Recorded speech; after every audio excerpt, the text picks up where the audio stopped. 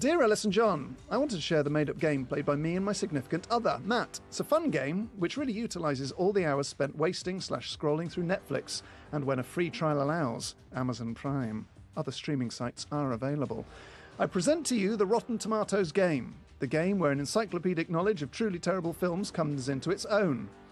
The rules: players 2 or more. How to play: you pick a genre, the more obscure the better.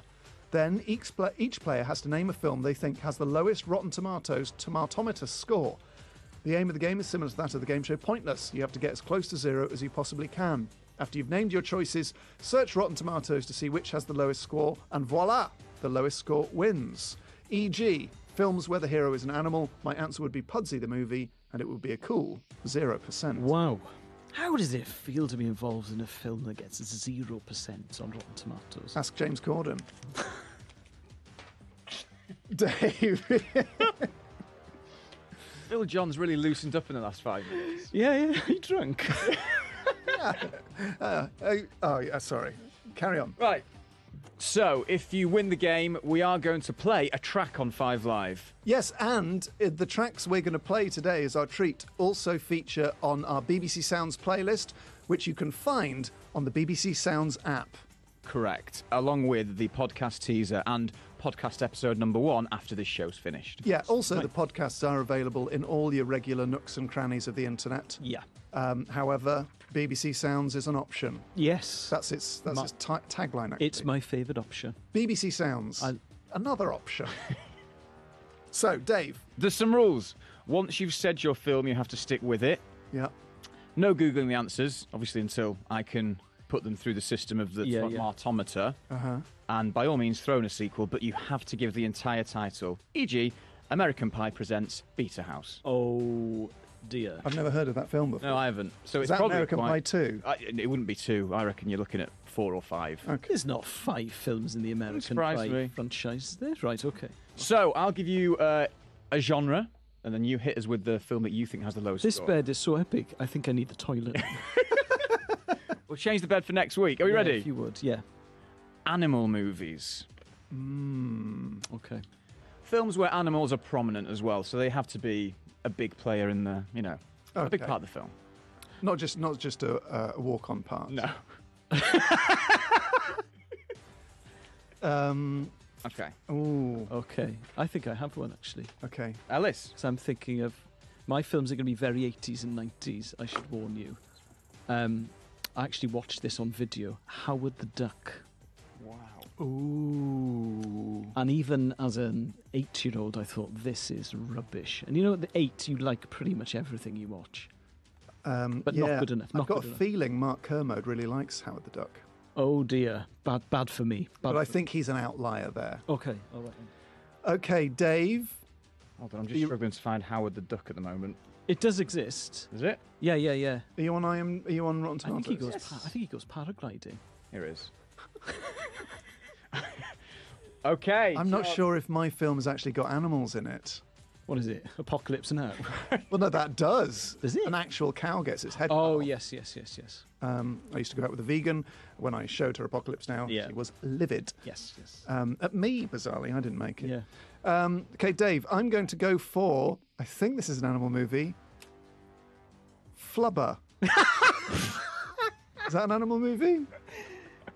Yeah. My sister had Flubber. Yeah, it's not a real animal, but So what is it? it's a made up. It looks a bit like Slimer. Yeah, you can It have a looks like made-up Slimer. animal, I think. Okay. Can you? I really want to see what Mark Flubber got. What's the plot of Flubber, though, Dave? Because I don't want to have it if it's not got an animal in No, it. it's first answer. It's the first. Oh, right, yeah. suggestion. Robin Williams concocting a physics-defying substance that may save his failing college. That's not really a lot to do with animals, is it? Uneven but good-natured. Maybe he had a dog. Maybe he has Maybe a dog. Flubber had a dog. Well, I think we have to surely retract Flubber. No. Oh, I thought it was about dolphins. No, you're thinking Thank of God Free that's Willy. music stopped. I was getting a headache. Elis, Howard the Duck, Yeah. 15%. 1-5. 1-5. John, Flubber, 24%. It's 1-0. 1-0 to Elis. Okay, great. What's the next? Films starring Tom Cruise. Oh, the Cruise Meister General. But people like Tom Cruise. They do. And actually, I think he's got a pretty good track record of picking his projects. This is... Oh, okay, I've got one. Go. Okay, you go. Saw this at the cinema, Far and Away, where he puts on an Irish accent.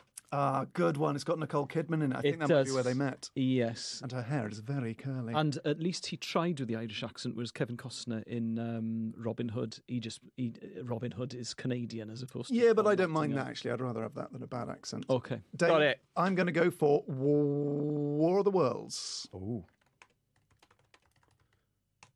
Oh, he's searching. Oh, sorry. It's We need the music at this It's stage, compelling don't we? radio. Yes, okay. Great. Okay. War of the Worlds, 75% Rotten Tomatoes. Far and Away, 48%. It's 2-0 to Elis, which means Elis actually has won. 2-0. man. Okay, well, let's do the third one. Let's Yeah, do bit the of third fun. one. Okay, films about sport. Oh, Bad films about sport. Can I go first? Yes. Dave, what's the film where they Pele and Bobby George are in it, or whatever it is? Escape to Victory. Escape to Victory. Yeah, okay, I'll go for Escape to Victory. Not Bobby George, he plays darts. Bobby Moore. Escape to Victory. Frustrating. I actually like Escape to Frustratingly, I could make this a clean sweep, but I can't No, do remember. it. No, I can't remember the name of the film. A few years ago, they made a film about FIFA. That's it. Oh, the official one. The official film about FIFA. Funded by FIFA. Funded Played by by- Gary Oldman. I can't remember, but someone played Sepp Blatter, and it Is was it called FIFA Faux Fum? No, I can't remember. I mean, you're looking at below 10%, I reckon, if I could remember the name of the film. So I'm going to go for A League of Their Own, starring Madonna, which is about baseball. Dave types away. Here we go. A League of Their Own, 1992. Tom Hanks again. Yes. Again? He was in another film from someone else picked earlier. A League of Their Own, 78%. Uh-huh. Escape to Victory, 67. John gets the point. 2-1. So Elis gets to play a song. And the song I get to play it's an absolute banger and also extraordinarily a B-side. This is Mersey Paradise by the Stone Roses.